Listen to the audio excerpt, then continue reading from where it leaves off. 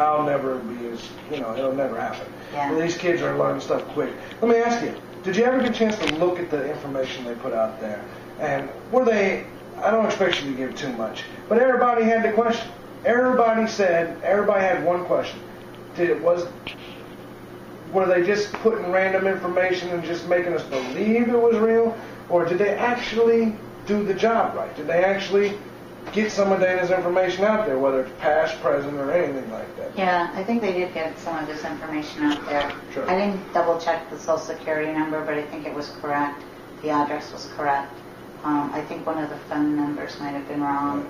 You know how many credit cards are probably in Dana White's name today?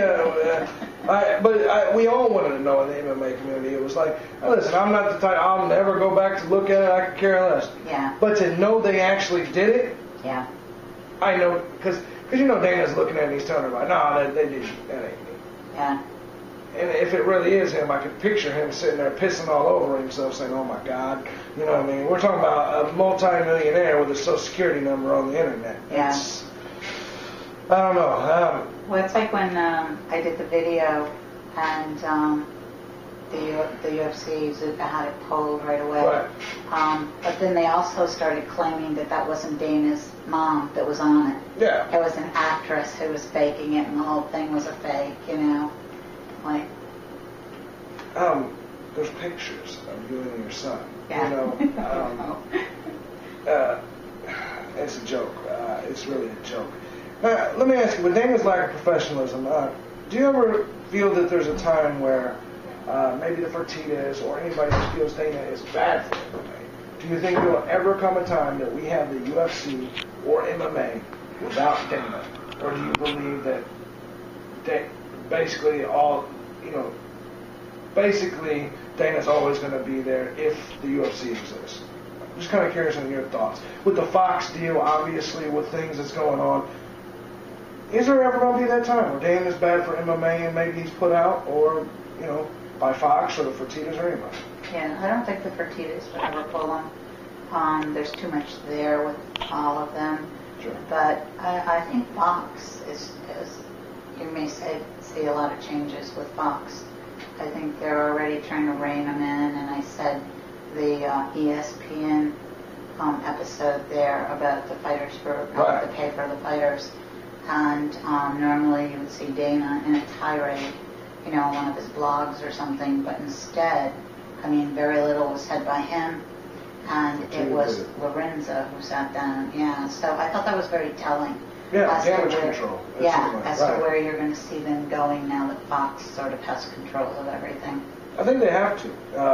Dana, first of all, Dana's vicious with business, and I've said it a million times. I commend him for the work he's done. Yeah. But there comes a point where I think he can, without evolving himself, everybody's got to continue to evolve, and I don't think Dana's willing to. I think he's got a God complex right now. And now that's even funnier because now all of a sudden he's an atheist, right? Now with you said he was a religious man before. Is that right? Oh yeah. We went to church on Sundays. He went to a private Catholic school. He was an altar boy. He was married in the church. His kids were all baptized and christened in the church and everything. Right. So, yeah, to hear him say he's an atheist, I was surprised. More changes. Kind of your thoughts on MMA in general. What are your thoughts on steroids? Do you think it is rampant in the UFC and MMA as much as, I've heard numbers from fighters such as 85%, 95%. You've been around for a long time. You've talked, obviously, with the man, what are your thoughts? Do you think it's more out there than even we think it is? And maybe even Dana. Dana's got awfully big since UFC 30 when he first popped his skinny neck on the screen. Kind of curious. Do you think Dana's partaking, and do you think steroids is a huge issue in MMA? I said in another interview, I do think Dana, and that's the exact reason. When you see him way back in the beginning, what a skinny old thing he was, and you look at him now, and what's he say? He's benching 300 pounds. He's a big guy. Yeah. So, I'm pretty sure if he's not still doing it, he did it at one time.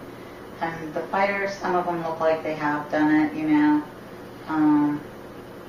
I don't know how prevalent it really is. Sure, I didn't. Yeah, and I know a lot of times the only people that really know are the fighters. They talk about a lot, but with you being so close in the industry, I didn't know if maybe you had an inside knowledge on it or not. We've talked about the UFC in general and their success. Are they a monopoly at this point?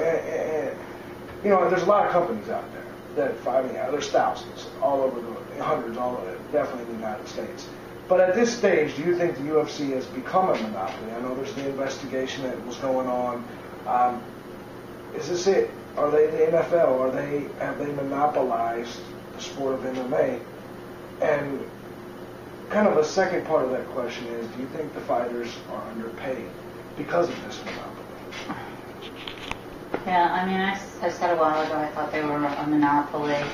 You are starting to see some more MMA organizations coming up.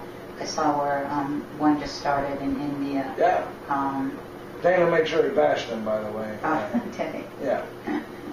I saw somebody bashing the owner of it on Twitter and just saying some nasty stuff to him. So yeah. I sent him a little tweet. Kim Pavia, he's a good guy. He's yeah, on the just show. telling him congratulations. You know why Dana hates him, right? Because they got a lawsuit because Kim Pavia was a manager, you know. And, he managed. Fighters. And, you know, just like Dana, anyone that doesn't kiss Dana's ass is a problem. You know, now Kenny P has moved on from managing to obviously running a show in India. Yeah. Which, for the record, he did it before Dana got there. You gotta give him credit. Kim Pavia made Pavia, or however you say his name. Bottom line, he did a show in India. Dana has it, so you gotta give him some credit. Fighter pay, are they underpaid? You know, I don't know. I know, like, the guys from way back in the beginning, Randy and Chuck and Teague, those guys all get decent money. The new guys coming in, I honestly don't know what they make. $4,000. Is that it? $4,000 to win, $4,000 to fight, $4,000 to win. It's the base bottom scale. Yeah. You look at something, if they fight 4 times a year, it's basically $32,000. And keep in mind, they got to pay. That's if they win all 4 fights, and they have to pay their trainers, their gyms, their equipment. Probably walk away with 20, 15. Yeah. And Dana White, if there's 400 1,000 pay-per-view sales, times that by half, $25. Because I'm sure somebody gets the other $25. We're talking about millions of dollars that each UFC show is making, and their payroll for a whole card may be $1 million. But they're making 100 million, or let's say 50 million. You know what I mean? Like, for instance, the UFC that they did in Toronto, where they had 55,000 people, biggest show ever. Mm-hmm. Their payroll for that show, the fighters' payroll, was right at $1 million. We know that they made probably $100 million off that show. That was a big show. You know what I mean? Pay-per-view buys were at $1 million almost, 800,000. And the attendance there was, 55,000. I'm just saying, in terms of other sports, most athletes make about 50% of the revenue. Mm-hmm. I'd say MMA, they make about 5%. Maybe 10, probably less than that, or less than 10%, definitely. At this stage, with people getting, risking their health, do you think that the monopoly is the reason for this, and do you believe it's a monopoly right now? Do you think, even though there's other organizations, do you feel that if they, get up there, that he has the power to crush every last one of them?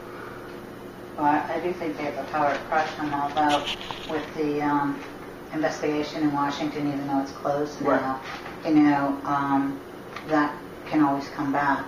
Right. And I think they have to be a little bit more careful now with how they handle themselves with other organizations. And some of the other organizations are starting to work deals now. Like, the UFC left Spike. The Spike still wants MMA. Bellator's there now. Yeah, so they've got somebody else. So now Bellator has, I think, stepped up a step. They got bought by Viacom, actually, which they're going to be huge, I think. I think there's potential, but look at Strikeforce. They had potential. Yeah. People are saying that Dana won't be able to buy Bellator because Viacom owns him, and Viacom already has a shitload of money, so to speak. Right. So, I don't know. I think we may have some people out there. Do you think a monopoly is good for the sport? No, not at all. Neither do I. I know for like the NFL and NBA it is, but at the same time, with this, the UFC can only have so many people on the roster. You know what I mean? And so there's thousands of fighters everywhere, and I think it affects the pay. I think the turnover is amazing right now with the fighters. I mean, before, like I said, I keep going back to the old days in the beginning with Randy and Chuck and Tito and James Pulver and some of those guys. Multi-fights. Eve Edwards. They've been around for years, and they developed a huge fan base, and they had fight after fight after fight. I don't go to the fights anymore, but still, people bring up players, and I'm like, I don't even know who that is anymore. I watch every event, and there's 5